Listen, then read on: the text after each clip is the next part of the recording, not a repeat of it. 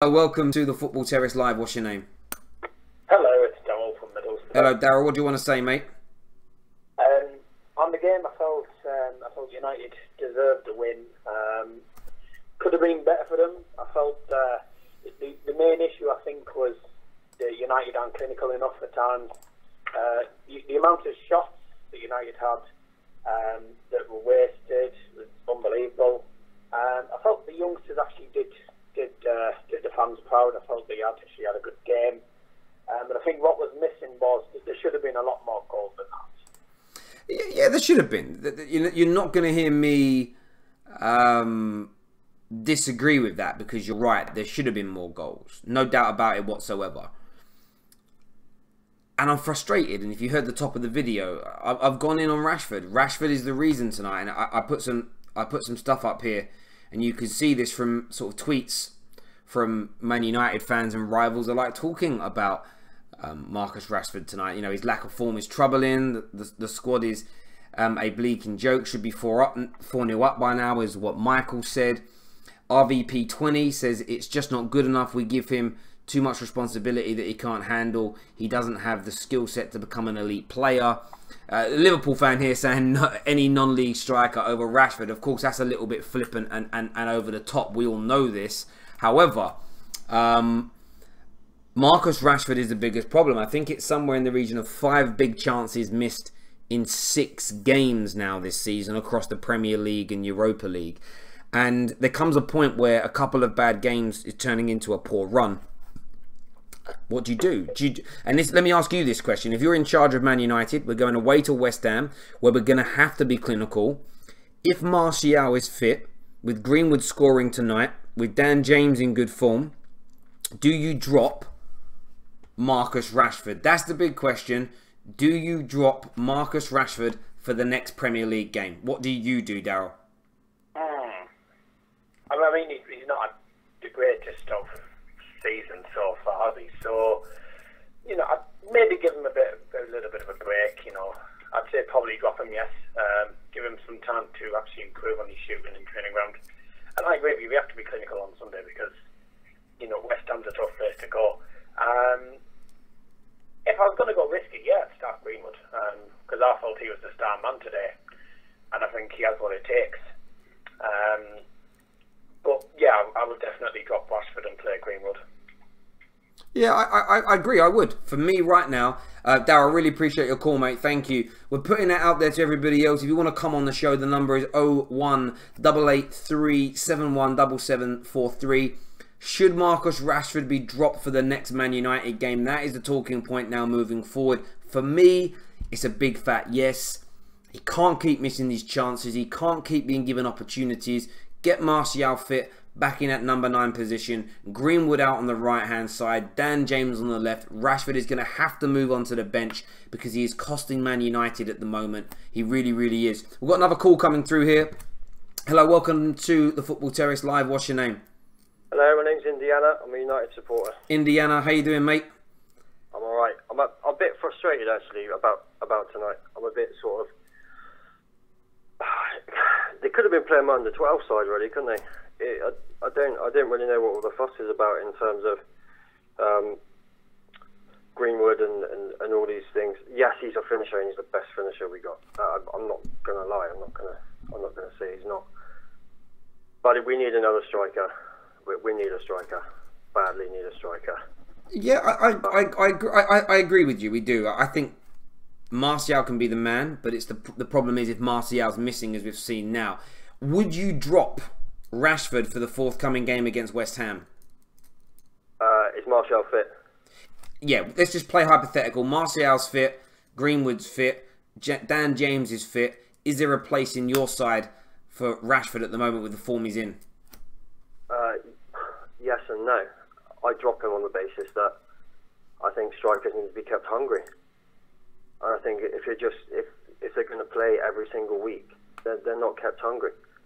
You need to turn around to a striker and say, if you don't perform, you're not playing. So when they come on, they perform. Yeah, no, I totally agree with. Up front for us. I agree, and I think look, Ollie doesn't have to make decisions to appease this fan base. However, it would demonstrate his ruthlessness again in the right way. Rashford, who is someone that he rates, and we know that before he was manager with some of his social media posts, but he's out of form. And, you know, Matic isn't getting in the first team because of his end of season form, and people are outperforming him. So the same should apply to Rashford. Now, of course, if come the weekend Dan James and Martial have both still got knocks, of course Rashford's going to play, because you know, we can't be throwing those younks in. He is still better than Chongi and Gomez as an example in forward positions. But right now, 5 big opportunities missed in 6 games, and the 2 tonight.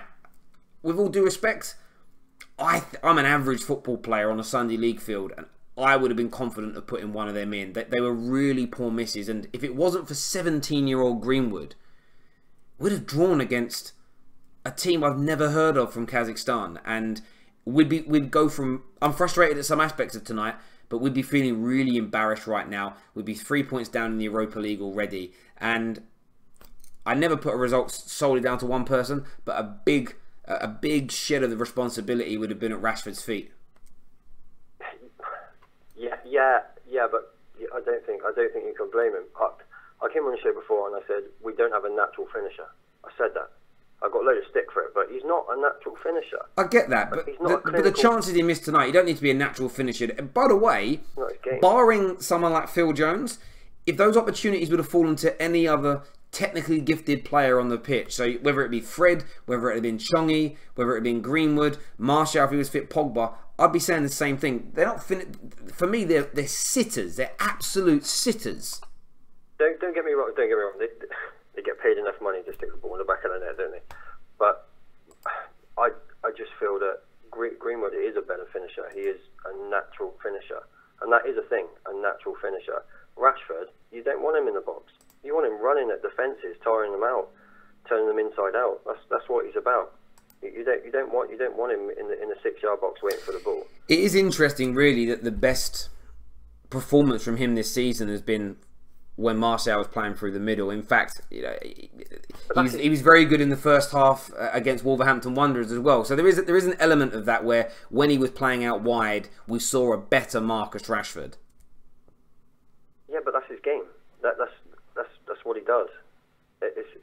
I find it strange for him to play up top. I know he wants to, he'd like to, because I think he thinks he's going to get more goals, but I don't think he will.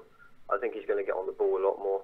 He's going to turn defences inside out. He gives us more. You see, tonight he made one run where he chased down their centre midfielder and then chased down their right winger and won the ball. He's got so much. I wouldn't drop him for any other reason than to keep him hungry. I wouldn't drop him, but I'd play him in a better position. And there's a lot of talk about there's not enough creativity in the centre of the park. You can have all the creativity in the world, but if you're not intelligent enough or creative enough up top, you're not going to make the runs. You're not going to drop in, and they're not going to play those balls. If it works both ways. People talk a lot about how Berbatov was lazy. He wasn't lazy. He just picked his runs. If it wasn't on, he just used to stand there.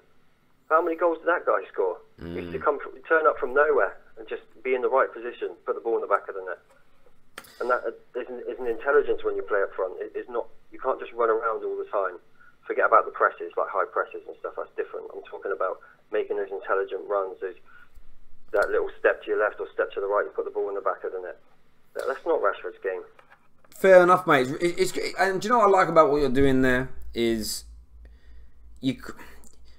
you're criticising without being over the top, without actually disrespecting Rashford. You're basically saying, you know, it's like playing a centre back at right back. They're never going to do as great a job as a natural right back, and I understand where you're coming from on that. And it's an interesting one because what's frustrating me, I'll tell you what does frustrate me with this Rashford situation more than him missing chances.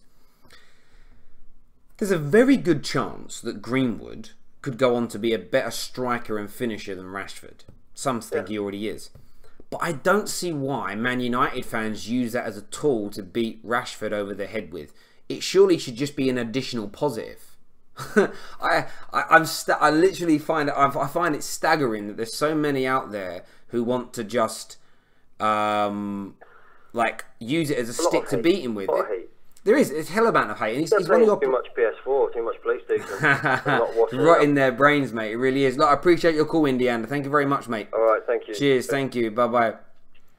So I want to know what you think. Should Marcus Rashford be dropped from the Man United squad? We want your comments. Do me a big favour as ever and hit that like button. And please hit the share button as well. It's the very best way that you can support us here on the channel, whatever platform you're watching these videos on. It'd be amazing if you could do that. It really would. A comment here says Tammy Abraham with one leg is better than Rashford. Fair play. You're all entitled to your opinions. Whether I agree with them or not is always a different matter.